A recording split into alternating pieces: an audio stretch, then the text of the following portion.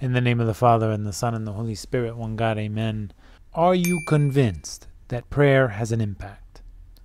Unfortunately, doubting that it does is the cause of our weakness. A youth once told me, "Is everything to you prayer? Is it really going to do everything?" I was quiet for a moment, then told him, "It will do everything." So he got more annoyed. I didn't intend to frustrate him. He just sees that all we say for everything is prayer. For every problem we say pray. For every sin we say pray. For every bit of advice and loss we say pray. People want us to say something else.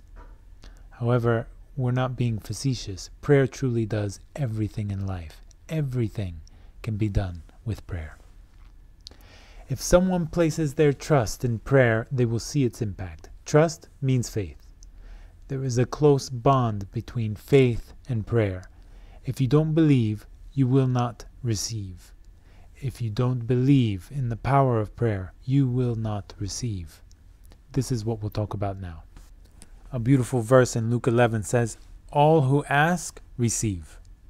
All. As soon as you come across this word all, think of it. The word all that is in the Bible is a story all to itself. If the Lord said all, then there is no exception, because there are no exceptions. It means you are included in this all. What does this mean? If you just say, "Lord," you're aware of this verse, then you will receive. He didn't say what you would receive, but you will receive. Do you believe that every time you pray, you receive something, or do you not believe? This is the promise. God does not just say empty words. Everything he says is accurate and true. All who ask, receive. All who knock, the door will be opened.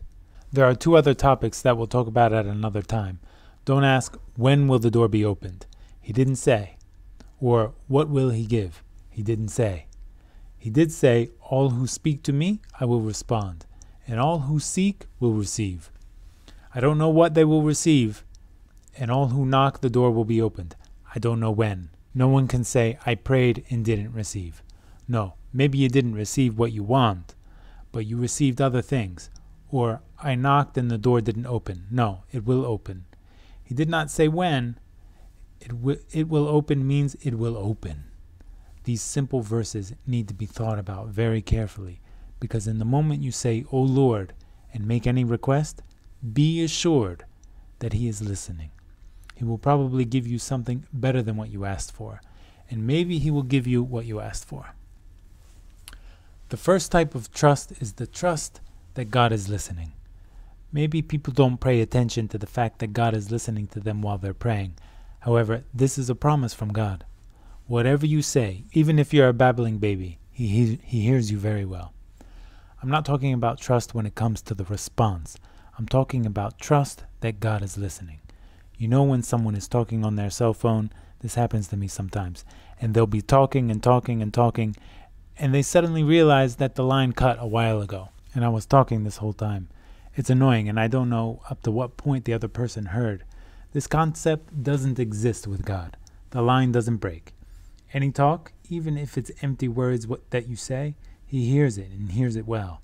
Every prayer is heard, and God pays close attention.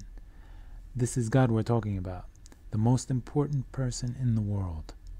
So you say empty words, you complain, you say hurtful things. He hears all of it and is paying close attention. When he responds, and how he will respond is a different matter. From the point of listening, though, he is listening. This point makes a difference. It is important to review it every now and then. Are you listening to me? Yes, I'm listening, my beloved. Continue. So assure me, I hear you. I do not need to respond right now, but I hear you. There's a beautiful verse in the Psalms in the Agbeya, the Coptic Orthodox Book of Prayers. I will confess you, O Lord, with my whole heart, not because you answered me, because you heard all the words of my mouth. Many people are lonely. They are lonely by themselves or in society. Socially, it means that there is no one living with them. They live in their house by themselves. Being lonely by themselves means that they live amongst people, but these people don't feel their presence.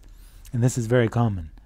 The one person who will hear you at any moment in anything you say is our Lord, with all the focus and attention that you need. This is something that brings happiness. Because of this, try to bring people to the Lord. We get really bothered when we can't find someone to listen to us. It affects us negatively when the people who are with us are annoyed from us, or they've heard a bit and then they don't want to hear anymore. What you don't realize is that there is someone more important than this person and is closer than they are and is prepared to listen even if you go on and talk for a year. He doesn't have any problem with it. One time, an elderly father said to me, "I've gotten old. Sometimes I talk a lot and don't pay attention, and my kids, they can't stand me."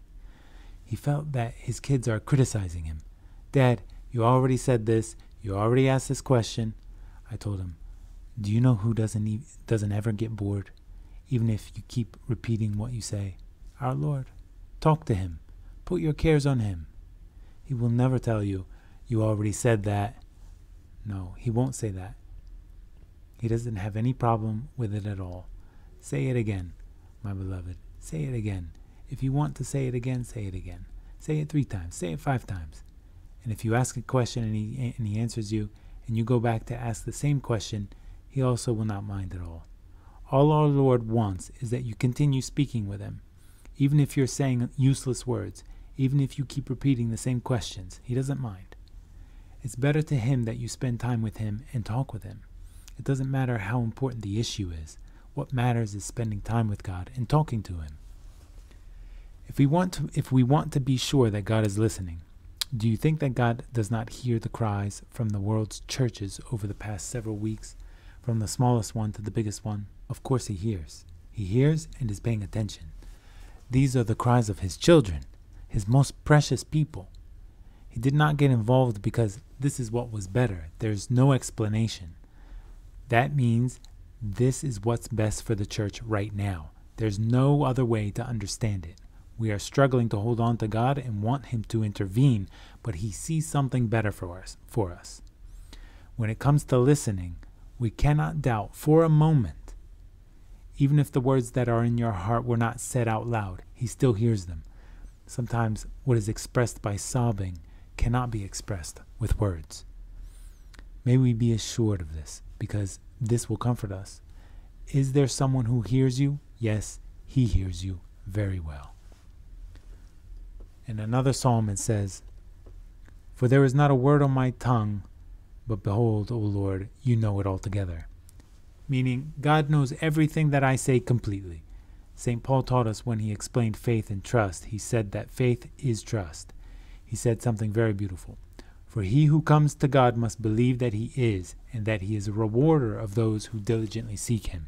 When you pray, it is not as if you are just talking to yourself. No, you're talking to a person. The beginning of faith is that you are sure that he is listening and that he is paying attention to what you're saying. Those who go to God must believe that he is there and that he is listening. Or else, why would you pray?